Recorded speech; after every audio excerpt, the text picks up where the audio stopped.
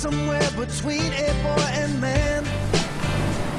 She was 17 and she was far from in between. It was summertime in northern Michigan.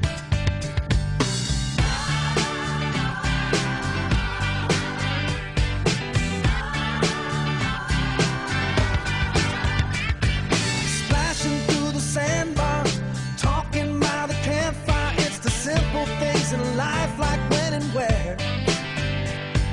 We didn't have no internet, but man, I never will forget the way the moonlight shined upon her hair. And we were trying different things, and we were smoking funny things, making love out by the lake to our favorite song, sipping whiskey out the bottle, not thinking about tomorrow.